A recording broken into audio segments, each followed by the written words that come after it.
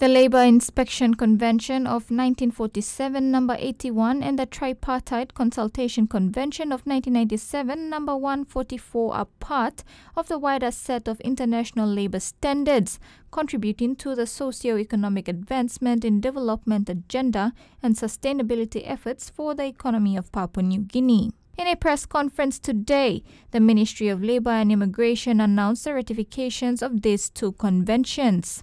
Minister John Rosso says in a world of work, it is essential that the international labour standards cannot be overlooked. Whilst there is so much to realise and learn from other economies, more specifically, and in recent times, governments all over the world have focused their attention on revitalising labour administration. Minister Rosso adds that the changes in the structure of labour markets and in employment relationships call for the reorganisation of labour inspectorates. The Labour Inspection Convention applies to industry and commerce and remains a principal international reference for labour inspection services and is as relevant today as it was over 70 years ago.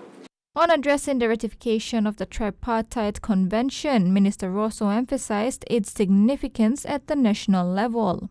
The formulation and application of international labour standards is based on the principle of tripartism, which involves dialogue, consultations and cooperation between governments, employers and workers regarding standards and policies relating to labour matters. The implementation of these conventions will be carried out by the department and relevant partners like the PNG Trade Union Congress and the Employers Federation of PNG.